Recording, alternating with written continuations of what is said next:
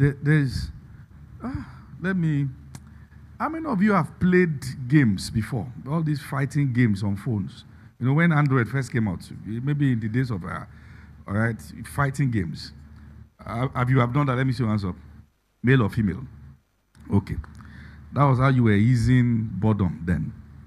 Okay? You are welcome. Now, there are times that you will have to play to some level to win some kind of weapon that makes defeating the enemy easier. There are special things in the arsenal of God that you will not know there are packages available to make your sojourn easier. One of such packages is glory.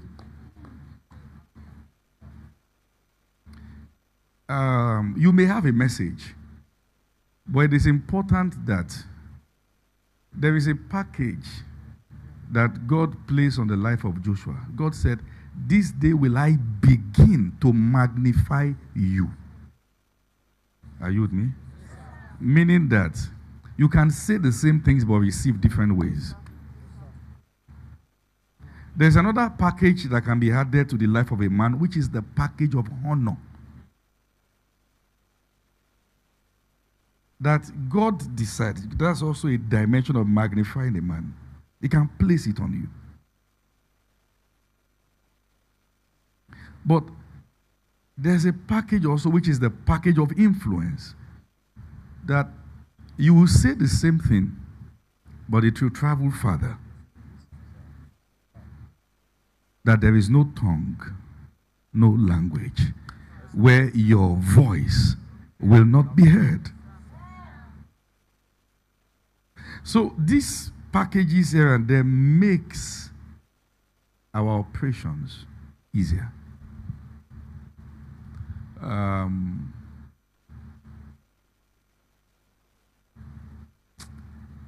you with me? I want to say some things. Careful.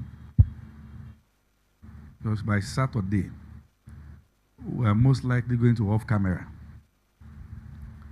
I just give the internal link, because when you speak from the realm of glory, the Gentiles will react.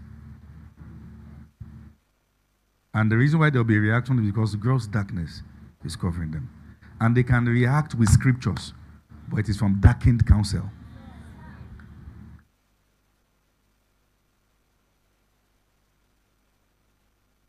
Are you with me?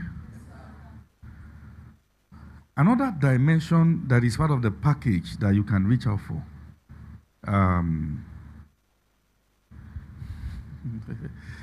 Let's go to Revelations 5. All right? Because sometimes it's not enough that you say these things, you have to show the people. Are you with me? Turn your Bibles quickly to the book of Revelations, chapter number 5. All right, let's start the reading from. Are you there? Are you there? All right, Revelations 5, let's start the reading from verse 9. Revelations 5 and verse 9. And they sung a new song, saying, "Thou art worthy to take the book and to open the seals thereof.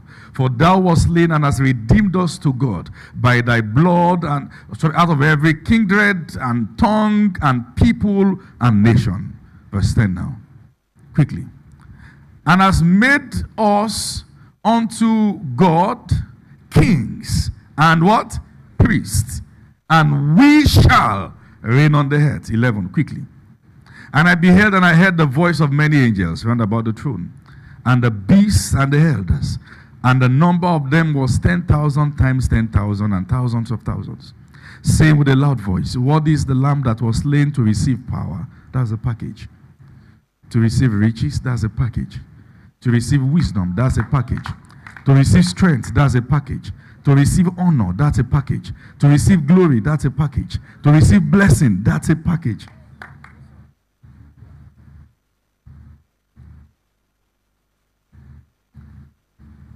If you embrace the package of power and neglect the package of honor, You will be powerful, but the power will have jurisdiction and limitations.